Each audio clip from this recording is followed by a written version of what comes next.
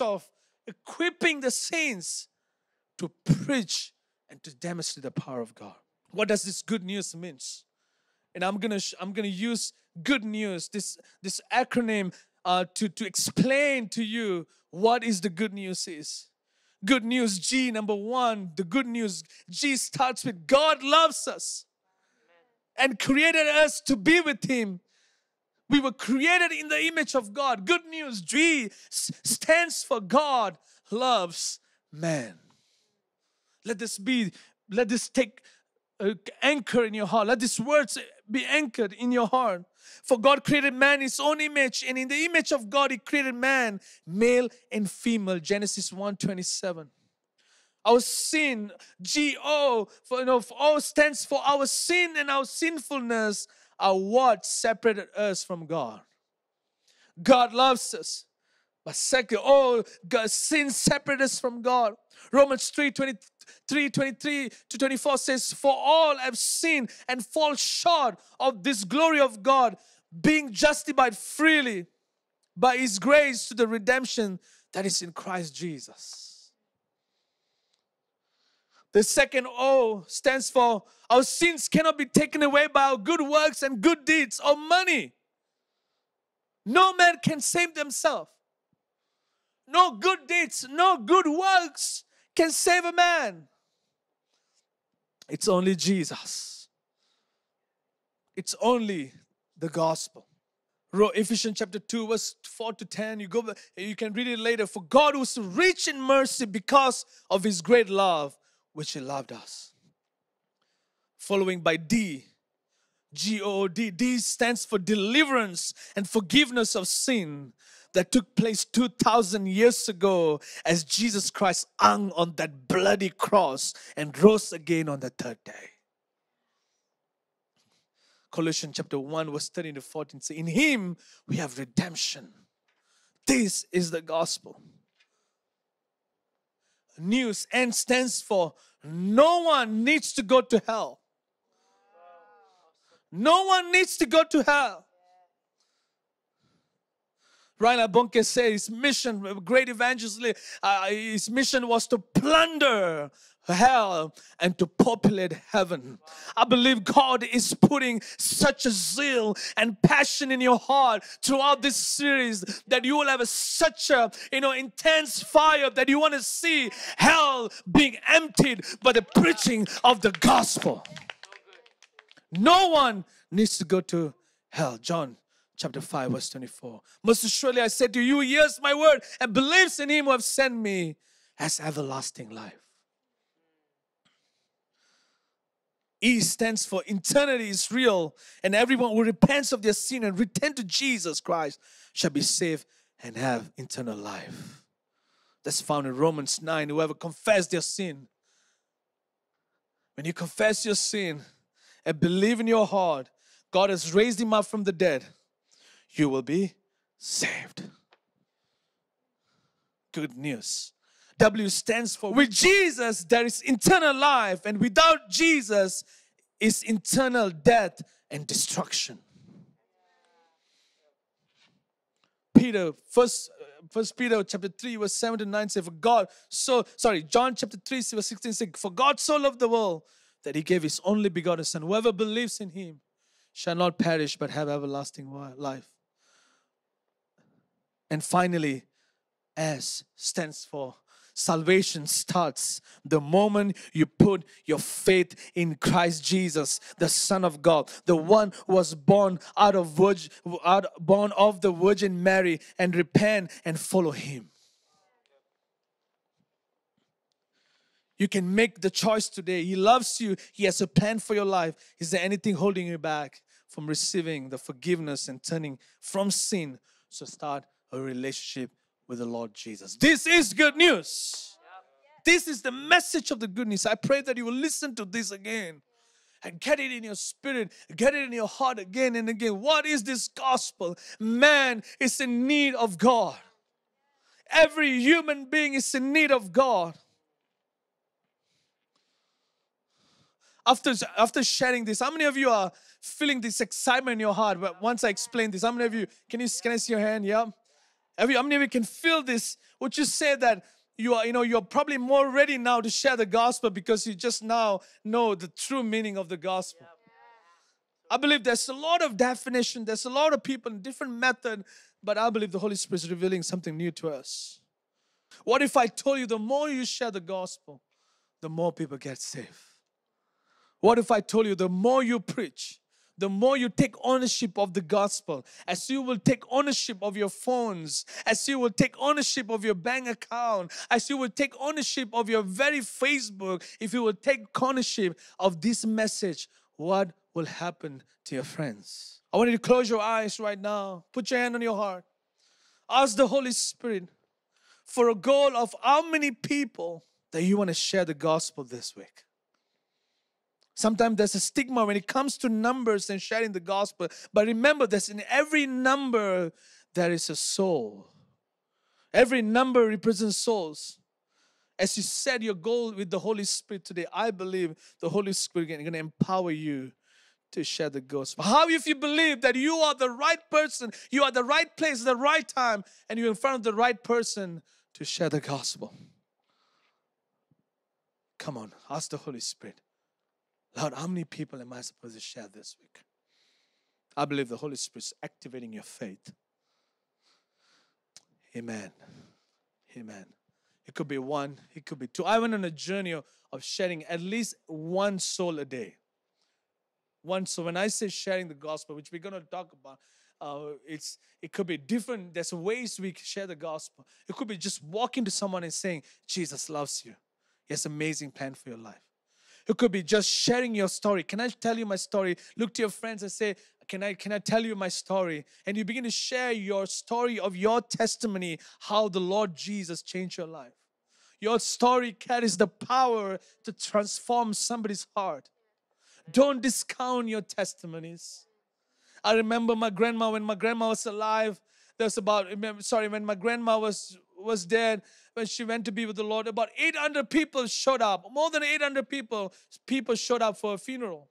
And we wondered why, and we realized that she was sharing a story of a Savior that saved her. Wow. And people came to say, this grandma shared the story. Everywhere people came and said, this grandma used to walk in front of my house and shared how Jesus saved her. Your story has power to open people's heart to Jesus. I believe God is breaking shame of sharing your story. Right now, if you're that person, the Holy Spirit is breaking shame of sharing the story. Why are you so ashamed? Okay. Never be ashamed of your stories. There's 7 things that helps you to be effective in sharing your faith. I want to share a quick 7 things that helps you. Number 1, know your Jesus story. Know your Jesus story. Know that Jesus story. That don't be ashamed of the name of Jesus. I believe God is actually putting a fire in the hearts of believers. They're not ashamed of the name of Jesus. It's not going to be awkward anymore, but we are passionately sharing the story of Jesus. Read Acts 29. Paul talked about the death and the resurrection of Jesus. Is Jesus still alive? Then we talk about Him. I looked at a waiter in Salt Lake City. I looked at a waiter and said, you have a back pain, don't you? He said, yes. It's been a long time. For a long years, I've had this back pain. He looked at me and said, how do you know? I told him, I know because Jesus is still alive and His presence at this very moment is right in between us. He died on the cross for you. He wants to take away that pain. He got healed and saved.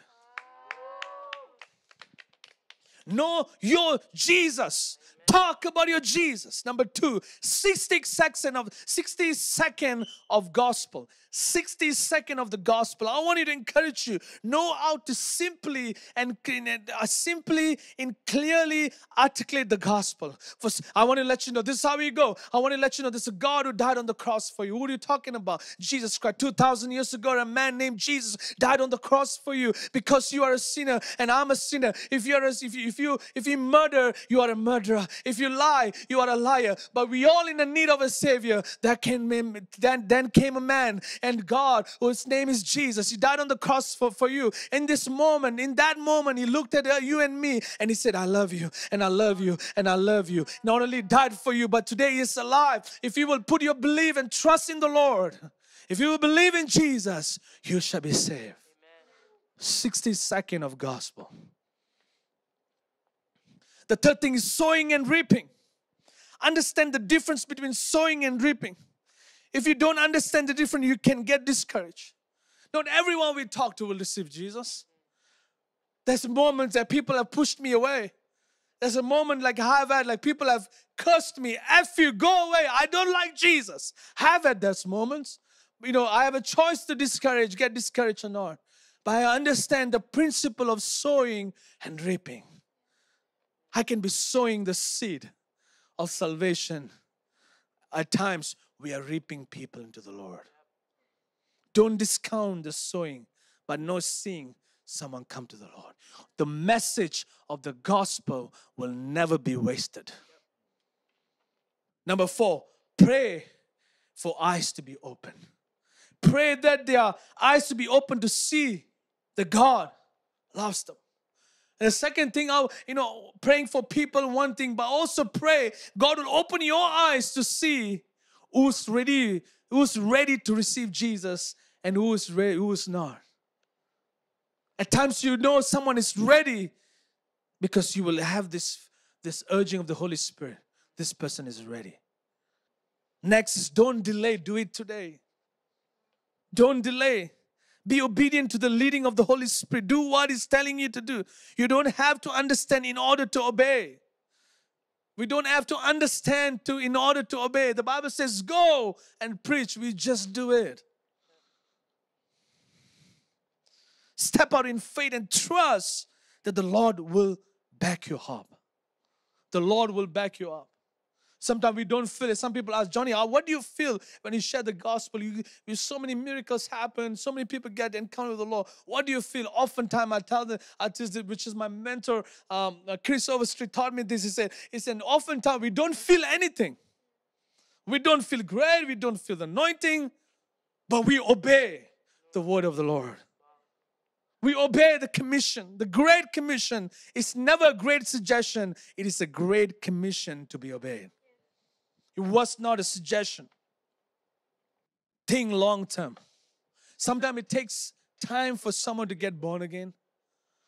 It takes time for us to share the truth. Sometimes the Bible says in Jeremiah, the word of God is like an hammer. It breaks the bondages. It's like an hammer. Sometimes your word goes and come back. Goes and come back. You don't see anything happen. But it could be a moment. Suddenly, you feel that person open their heart to the Lord. Suddenly, think long term. And finally, give permission to yourself for the light of Jesus to shine. Let your life shine bright.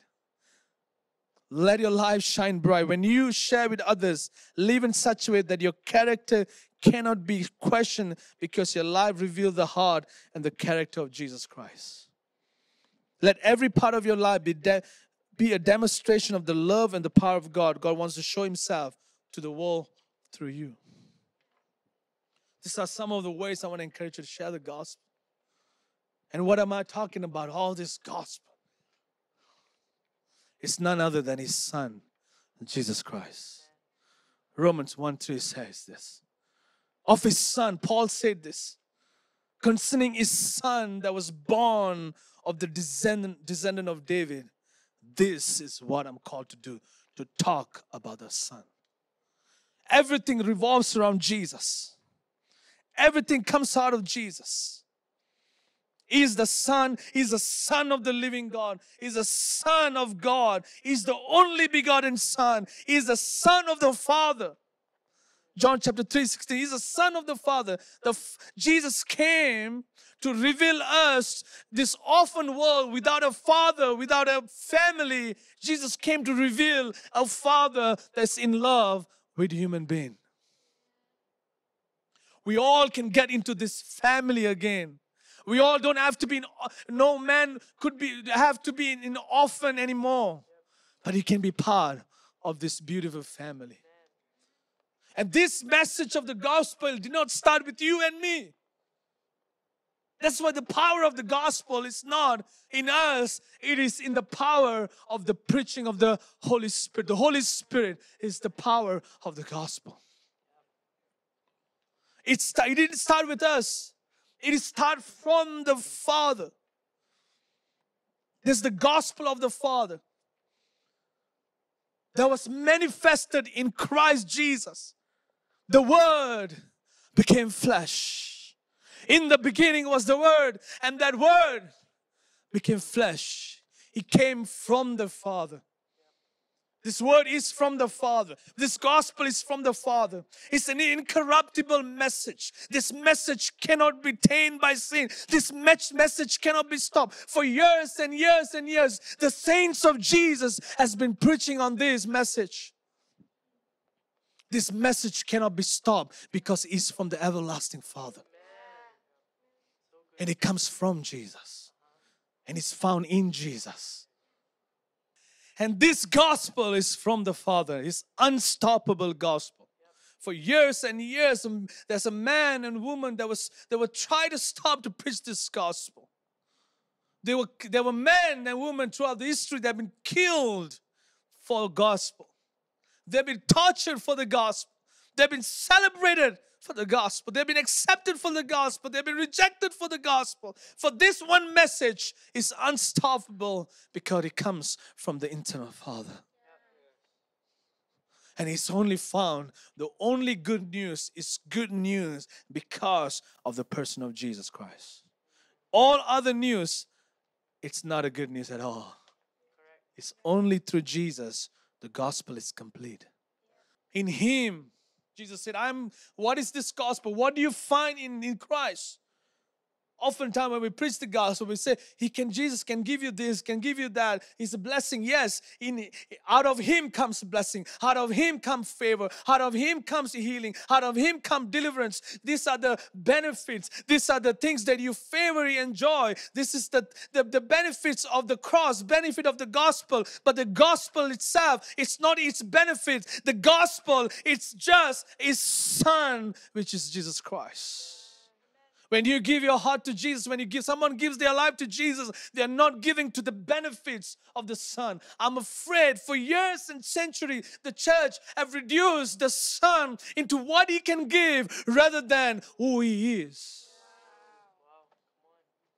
Let's talk about the real gospel, the Son who died on the cross. I'm in love with this man who called himself the Son of God.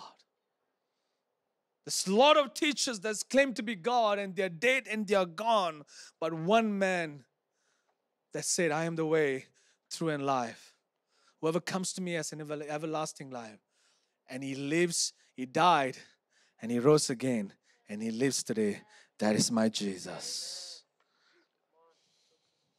He's the Son of God. In Christ, not only, as I said, not only you find blessing. In Him there is life. In Him there is way. In Him there is resurrection. In Him there is healing. In Him there is restoration. In Christ there's redemption. In Christ there's wholeness of soul, spirit, and body.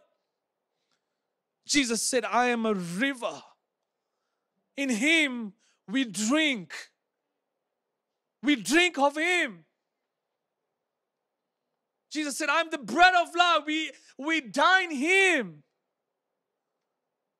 We take part of Him. He is all in all. Like Colossians will say, in Him everything exists. Without Him everything falls apart. He fills the heavens. There's only one message in heaven. This is my beloved Son. It's only Jesus all over. You turn here, Jesus. You turn there, Jesus. You turn back. Everything is filled with His Son. This is Jesus that we get to be in relationship with. Gospel is not just The signs and wonder we talk about. I've seen so many miracles and healing. That is just a sign that points to greater reality, which is His Son, Jesus Christ. The message, the cross, this message of the cross is of God and found in Christ. He's the reconciliation between man and God. The separation that happened, He joins us together. He's the redemption of our past. He rewrites our past. He doesn't remember our sin no more. Hebrews says, God forgives all your sin. He doesn't remember your sin anymore. And the other part of the gospel is not only He forgives your sin, He empowers you with His righteousness. You become just like Jesus. You are justified just as if you never sinned. You are justified by faith. When you put your faith in Christ Jesus, you become holy, holy, holy, and blameless before the Father. Redeemed by His blood, the precious blood of Jesus, of the Father in Christ, and finally, by His Holy Spirit. We get to experience this kingdom. We get to experience the gospel. Gospel is not just a teaching that goes through your mind and makes you clever. It is an experience, an encounter with a person. That encounter is brought by the person of the Holy Spirit. I want you to put your hand on your heart right now and let the Holy Spirit fill you with His love. Romans 5 says, He poured out His love. The Holy Spirit pours out His love on your heart. Oh, what a precious Holy Spirit. Oh, what a precious Holy Spirit. Without Him, we can never know Jesus. Oh, Jesus, Holy Spirit. He's not some mystical, some cloud, but He's as real as we are. He's a real person. Why don't you take a moment and invite the Holy Spirit into your living room. Say, Holy Spirit, come. I want to have a pure relationship with you. I see God is sanctifying your emotions, that your emotions can be connected to the person of the Holy Spirit, that all of emotions is pure and holy because of the person of the Holy Spirit. He's a spirit that cleanses and sanctifies us. In Jesus' name. By the Holy Spirit. The gospel is it's not a works. We get all this by one thing, by the grace of the Father. We don't deserve, man don't deserve this love, redemption and forgiveness and blessing and this communion with the Son, communion with the Father. However, whatever, Jesus made available through His grace, when we put our trust by faith in Him, in His grace, we become righteous and holy before God. Amen. This is the good news that we proclaim. This is the good news we proclaim. Jesus said, go into the world and preach this precious gospel. The things we have seen of Jesus in our secret place, in our encounter with Him, the things we have touched, as 1 John chapter 1, the disciple wrote it this way, the things we have seen, the things we have touched, the things we have experienced concerning this man, which is called the way of life, we want to make this known to you. This is what preaching the gospel is. We are making people known to a Savior, the ever alive. As I come to the close of our first series, I want to charge you with the voice and with the word of Jesus that echoes through the generation. Let it echoes into your heart this very moment, as the precious Savior looked at His disciple and He said this in Matthew chapter 28 verse 19, verse 18. He said, all authority has been given to me in heaven and on earth. If Jesus have all authority, that means someone have lost their authority. And Jesus said, go, therefore, and make disciples of all nations, baptizing them in the name of the Father, the Son, and the Holy Spirit, teaching them to observe in all that I commanded you. And behold, my presence is with you. Even to the end of the age, I will be with you. Today is the day of salvation. I charge you today, as we come close to our series, I charge you in the name of the Lord to preach the gospel. I charge you, I commission you, as the Holy Spirit commissions you to preach the gospel. Put your hand on your heart as I pray. Father, I pray for our eyes to be open, our heart to burn with the love of the Son of God. The way, the truth, the life, the Lion of Judah, the beginning and the end, the risen King, the bright morning star, the Emmanuel, the living Word, the Spirit, the Godhead, the Father, the Son, and the Holy Spirit.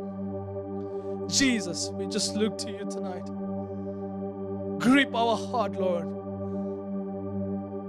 Grip our heart for love for you and for this humanity. Help us to step out of our comfort zone and preach the gospel. Touch us, Lord. In Jesus' name we pray. Amen. What an awesome session we just had. We trust you've been blessed today.